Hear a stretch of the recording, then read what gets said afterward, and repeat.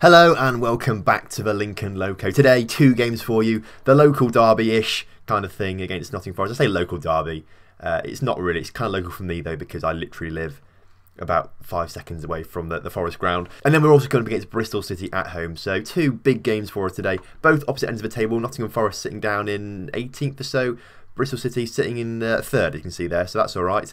Let's take you through what's happened since you were last here then.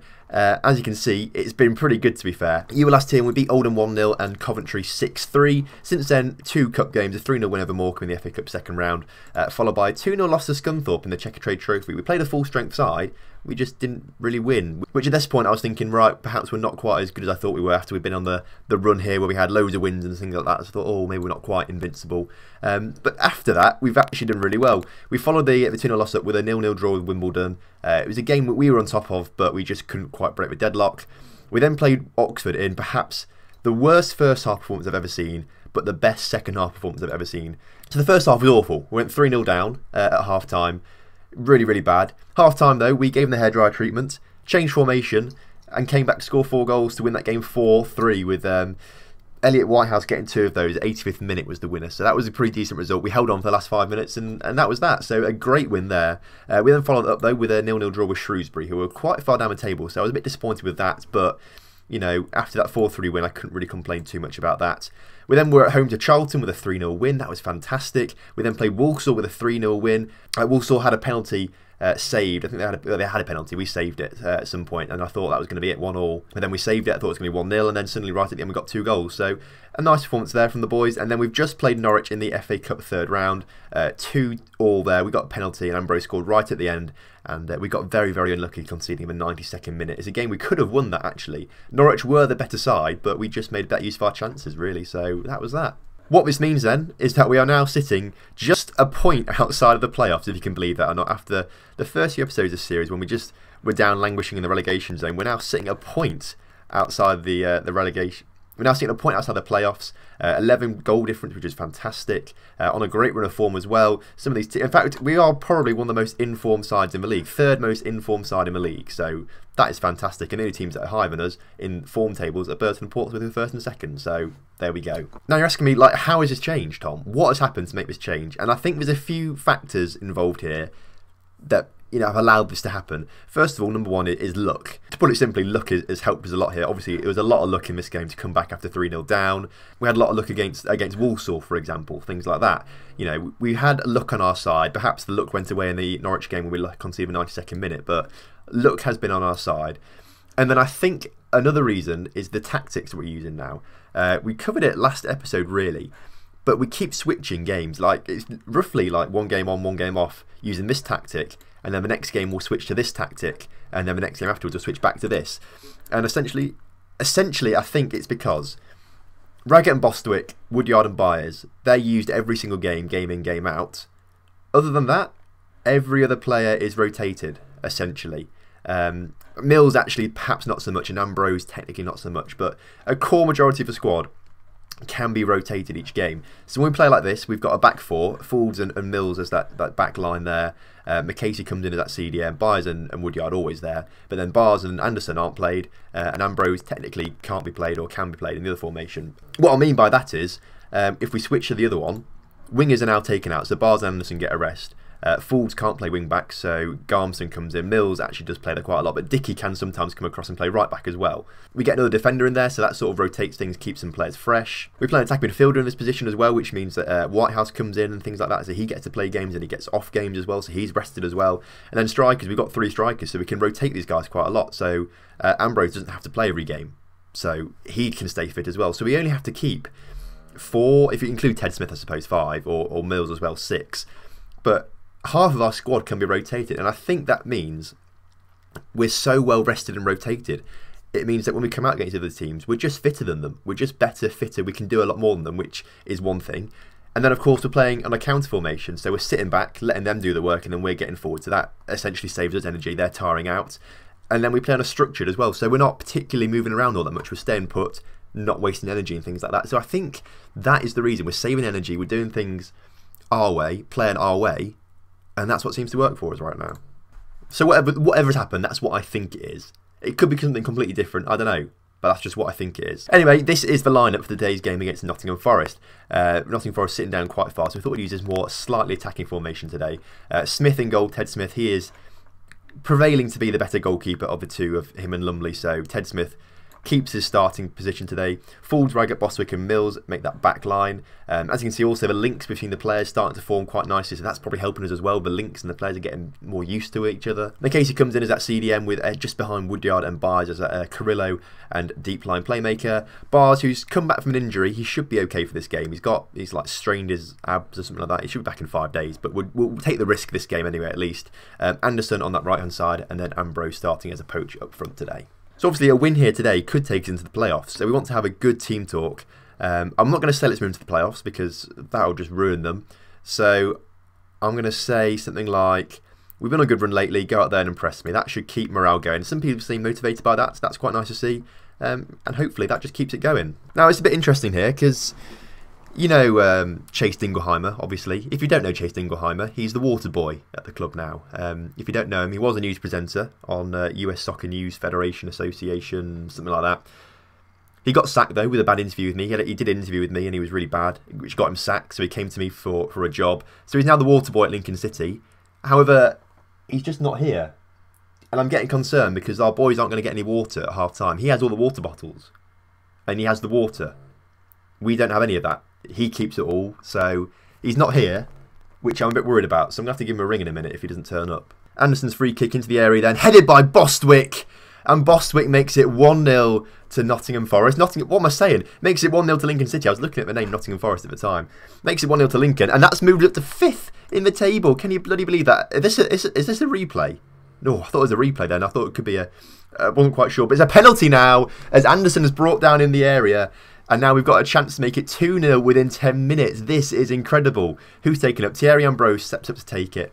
A fantastic striker for this season. I really want to try and get him signed up for next season. He's on loan from Man City at the moment. He's got a lot of potential.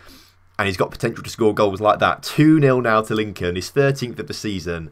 We're off to an absolute fly here at Forest. Of course, earlier on in the season, we played Forest and we beat them 4-0 at home, which was great. We lost to them in the Checker Trade Trophy. That doesn't matter too much. We beat them 4-0 in the league. Can we do that again? Because if we do, that would be incredible. We've just given the ball away there to Jake Vokins. McKay comes forward, has a shot just wide the post. But the main thing is we're still on top. Ted Smith with his goal kick now. What awful distribution that is. I mean, he literally aimed for their player, I reckon, there. And now Forest have a chance to come forward. Vokins on the ball again. He's a player that I like to sign as well. He always turns out quite good. He's a Southampton youth guy, isn't he? I think he's on loan at Forest right now, but I'd like to try and get him signed up for the future. Forest come forward, though. A lovely little cross worked ball, and Cummings is there to put it in the back of the net. 2-1, but I'm remaining hopeful. Woodyard on the ball then was trying to launch another attack forward. A great ball through to Milan Bars, who gets fouled in the area again. It's another penalty to us. Ambrose with a chance to make it 2 from the spot for him, and 3 in total for us in the game. Ambrose stepping up now.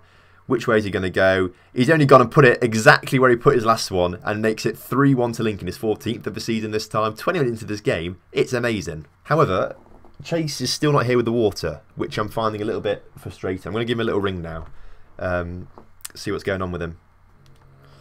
Chase, how you doing, mate? Hello? Where's the water? Yeah, I'm in bed. What do you mean you're in bed? I mean, there's a game today. Yeah, we've got a game tonight. Oh, God, okay, I'm coming as fast as I can, I promise. What do you... Oh, my goodness, Chase. What are you doing? Get to here as quick as you can now. Jesus Christ. I can't believe that. I actually cannot believe that. He's in bed. He's not here at the stadium because he's in bed. Oh, my goodness me. He's not going to be here for half-time. What is he playing at? I can't believe this. He's going to have to save his bacon somehow. If he turns up to this game, that's him saving his bacon. If he doesn't turn up, I'm going to have to have a meeting with him about sacking him. Jeez. Forest trying to work a ball forward now, but the last ball into the area doesn't quite work. Mills managed to get it clear. And now Milan Bars plays through Ambrose. Ambrose now on his hat-trick, has a shot but puts it over the bar.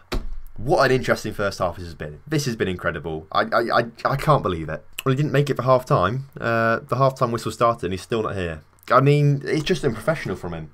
It's just unprofessional. I'll give him another ring. Yeah, Chase, where are you, mate? Yeah, I really can't find the stadium. This is not going well. Hello? Yeah, I'm sure I'm not far away. I'll be there soon, I promise. Well, you better hurry up, alright? You better hurry up, or there's going to be trouble. Ted Smith's free kick, played all the way up to to Ambrose. It somehow got there, and Ambrose is through, and he's only gone and messed it up. He could have put the game beyond all doubt there, and yet he's fluffed it. Whitehouse on the ball, trying to drive himself forward, placed it to Anderson. Not the best pass in the world, and he gets tackled, actually, Anderson. That was a poor pass from Whitehouse, who've been honest there. But we've retained possession, though. Mills has managed to get back and win the ball. McCasey now plays a nice ball to Ambrose, who's in space. He plays a great ball up to Barnes. Barnes just puts it wide of the mark. We're getting so many chances this game. I'm so impressed with the way we've been playing. This is fantastic. And there we go. Forest 1, Lincoln 3. What a result. I reckon that does actually put us in the playoffs as well. I haven't quite checked the table passionately, though. Very happy with that. We were in the playoffs going into this game as it was finishing up. I don't know if results changed at all towards the end of that, but as things stand, I reckon we're in the playoffs by a point as well. Pretty decent goal difference as well. I can't believe that. From where we've come at the start of the season, we were sitting 22nd at some point, maybe even 23rd, to now sitting in the playoffs. Jeez, what a team. What a team we are. Oh, look, there it is. That's where I'm meant to be, but the stadium's empty now. The game's finished. This is not good for me. I'm gonna get fired again. Bristol City in a few days' time, though, that is a different kettle of fish. That's going to be a tough game. They are sitting third in the league at the moment, and they are a much better side than us. So if anyone's going to undo us, it's going to be them. Louis Coyle is a player that we've put a bid in for, essentially. He's a championship quality right back and wing back who's listed for sale at Leeds. He's not wanted at Leeds for whatever reason. So we've put bids in for him. We've had a contract to him. He's accepted our contract. It's just that teams like Derby are also bidding for him.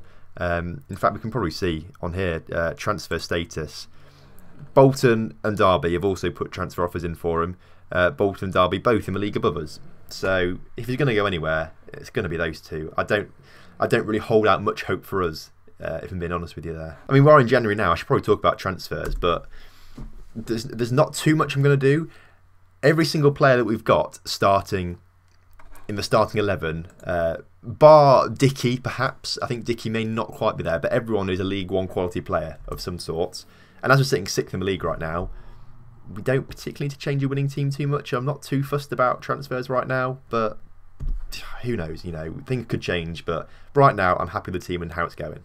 Right, we've moved on to the Bristol City game now. We're switching up the formation again to the 5-2-1-2 formation that we've got. So Raggett, Dickey and Bostwick starting that back line, all with nice little links between them all. Garmpton and Mills as those wing backs, Byers and Woodyard in the middle. As I said, Raggett, Bostwick, Byers, Woodyard. The only players that sort of stay constant. Mills is also there as well, so Smith. But we ignore those. And then a completely new front three with Whitehouse, Barnes and Pogba starting today. Ambrose can have a little rest on the bench today, just because he played so well last game. So if any team's going to beat Bristol City, this is the team that's going to do it. Fingers crossed it works. Let's go forward for it. So apparently we're first in the form table, which is pretty decent to be fair. We're not going to say that though. I think we're going to say, show me what you can do to keep the run going. Some players look switched off by that, which I'm not sure I like that. That's got me a little bit worried, but there's no point now. We've kicked off. We're going to have to deal with it. Garmston then, with the opening highlight of the game, plays it through to Barnes. Barnes has a shot. He should have put that across. Pogba and Whitehouse were there waiting. He got a bit greedy having the shot there. I'm not a fan of that, mate. Come on. Bostwick, though, has the corner now. Movement in the area. Not enough movement. Goes only as far as Whitehouse, though. Puts it into Dickey. And Dickey has managed to get it in the back of the net. Of all players, Rob Dickey is the man. And we are 1-0 up against Bristol City.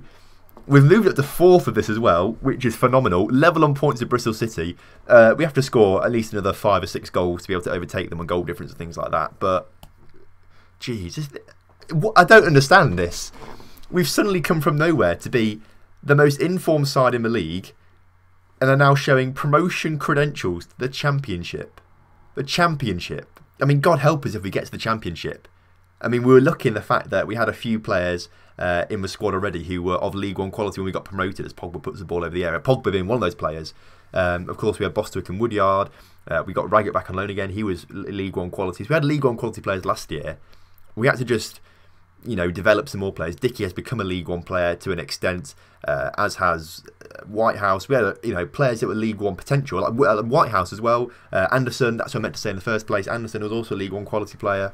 So we had the foundations there to become League One, and it's just sort of worked out for us.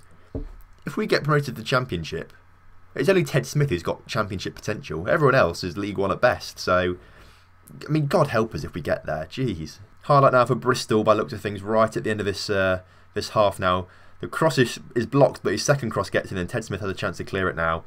Barnes can't go together, but Garmson gets there and puts it forward to Pogba. Pogba coming forward, has his shot, but it's way over the bar. Not good enough, boys. So after what was a very, very uneventful first half, we come into it 1-0 to the good, which is fantastic. I'm pleased how things are going. Keep it up, boys.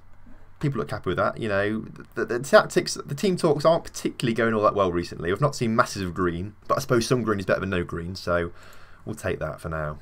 It's interesting that our front men, our two strikers, have not played very well at all this game, actually. And you can argue that our Whitehouse hasn't. In fact, you can argue that most players, apart from the defence, haven't actually played that well this game, which is something we may want to start addressing soon as we make substitutes and things like that. We'll make some changes now then. 65 minutes into this game. Nothing's happened in the second half either. We're going to take Ambrose on and Pogba off, but swap Ambrose and Barnes over like that.